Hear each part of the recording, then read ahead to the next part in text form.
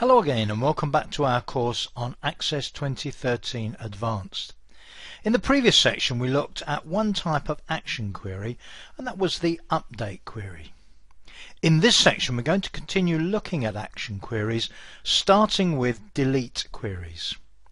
We're going to use the student database, and the first thing we're going to look at is the courses that are available to the students in our college. You can see here a list of the courses that we run, and what the governors have decided is that we are no longer going to run short courses, and a short course is defined as anything that is less than 30 weeks in duration. Now I'm going to assume for the purposes of this exercise that we're looking at courses that haven't started yet, so when we delete a course we don't have to worry about deleting something that's already in progress, or indeed dealing with the fact that some students may already be enrolled on that course. Think of this as deleting the list of courses, the schedule of courses, our syllabus for the next semester or term. So I need to delete all courses from the courses table where the number of weeks is less than 30. That's a straightforward thing to do. Before you do deletions on a mass scale like this, you certainly should take a backup of your database, and as we'll see in a moment, you should always start with a select query and make sure that your select is returning the correct courses.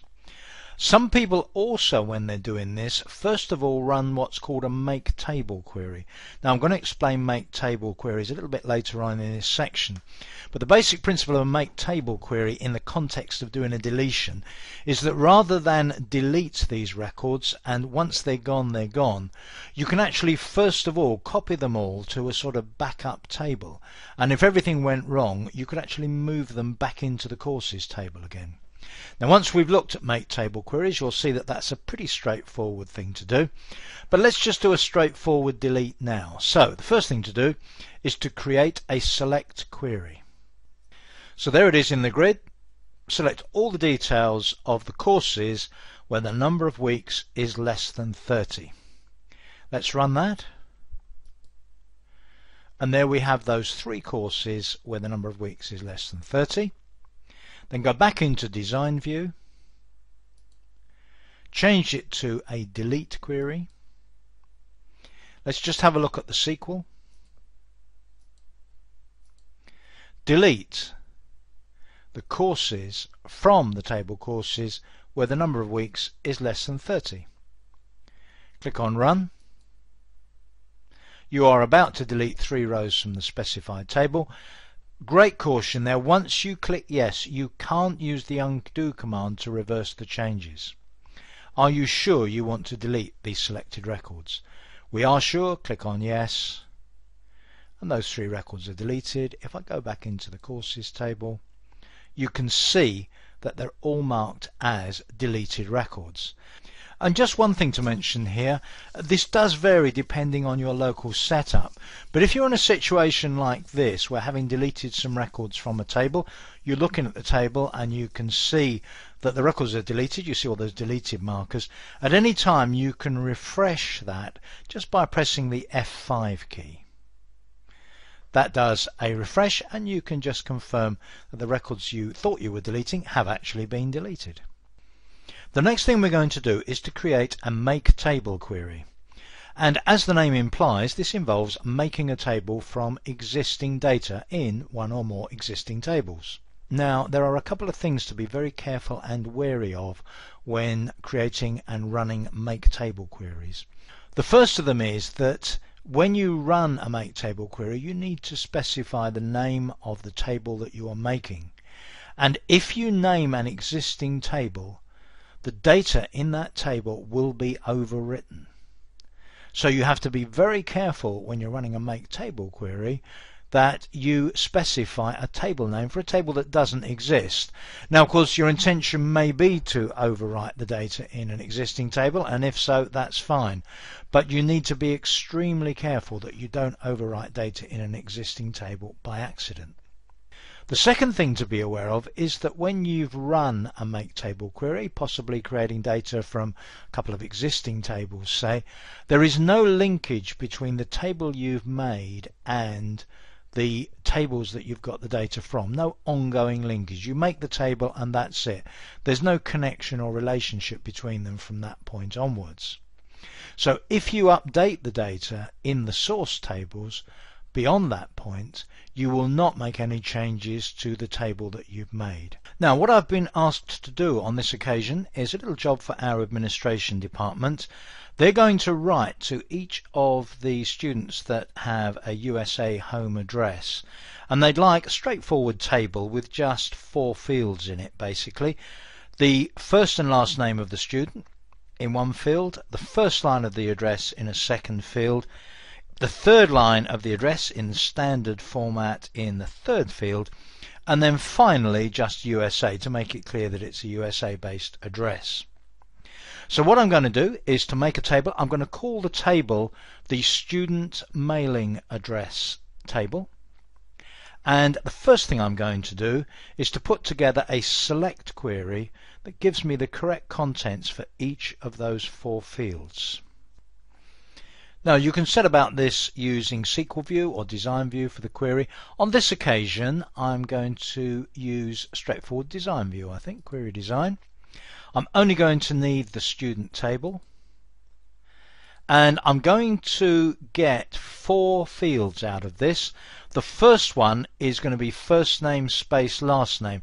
Now you'll remember from earlier on in the course that we used an if function to do that using logic, which meant that if the student did have a first name, we still came out with a sensible full name. I'm going to leave you to put that in. On this occasion I'm going to assume it's straightforward. So all I'm going to do is concatenate first name ampersand and then double quote space ampersand last name. Now, as I say, you'd probably want to put the if statement in there to cover the case where the first name is blank. If I leave that as it is, let me just click somewhere else. What Access 2013 automatically does is to give that field, that constructed field, a default name of Expra1. And don't forget, of course, you can do all of this using the expression builder, but I'm going to type these things straight in. If I want to give this a name of my own, I just need to change the name that it's given there. I'm going to call this the full name. Now, as I construct each of these fields, I'm just going to run that and make sure that it's doing the right things. That looks fine. Let's go back into Design View. Now, the second line of the address is literally just going to be the student's address, that line there. Let's run that. That looks fine as well. Back into Design View. Now, I don't want to just call that address because I want to differentiate between the 3 lines of the address, so I'm going to call that one address 1. Colon after it identifies it as the name of that field. Now let's move on to the second line of the address. The second line of the address is built out of 3 parts.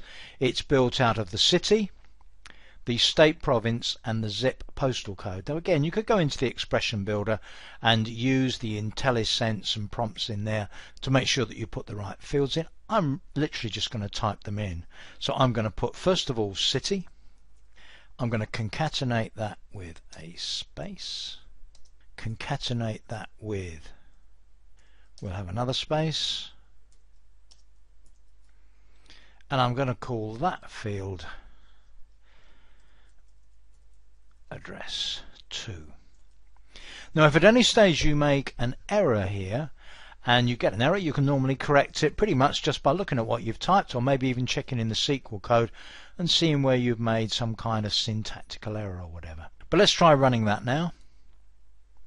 And that looks pretty good as well, because we have a correct address line too. City, state, zip or postal code, and of course the extended zip code there. In one case you can see down there for Sergio Nadal. So let's go back into Design View. The 4th line, which is address line 3, is just going to identify these as students whose home address is in the USA. So I'm literally going to put as address line 3, literally USA. Let's run that. And there we are. I've got well-formed addresses. Now, the next thing to do is to turn this into a make table query. I'm going to save the query though. Bear in mind, of course, that I may want to run this again at some future point, and I might need to do it, for instance, to refresh this particular table. So click on OK. The query is now saved. Now let's go back into Design View again, and we're now going to make it into a make table query. Click on Make Table.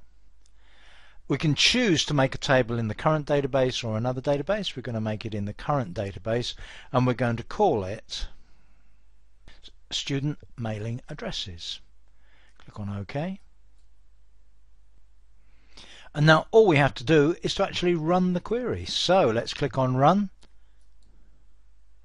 You are about to paste 35 rows into a new table. That's it. Let's go into the navigation pane and let's open up that new table, and there we are. There's our new table, and of course, if we want to, we can even look at the design of this new table. And using the approach that we've used here, Access 2013 has created the table. It's created 4 short text fields, given each of them what are pretty much default settings. You can, using various other approaches, you can control the table that's made in much more detail, including using SQL statements to control the table and individual fields within the table. That's outside the scope of what we're doing here, but I'm sure you get the general idea from this. And if you want to learn more about Make Table and how you can then use SQL to alter tables and so on, there's plenty of literature about to help you to do that. So that's the make table query. There's one remaining action query that we're going to look at in this course. We're going to look at it briefly in the next section, and that is the append query. So please join me for that.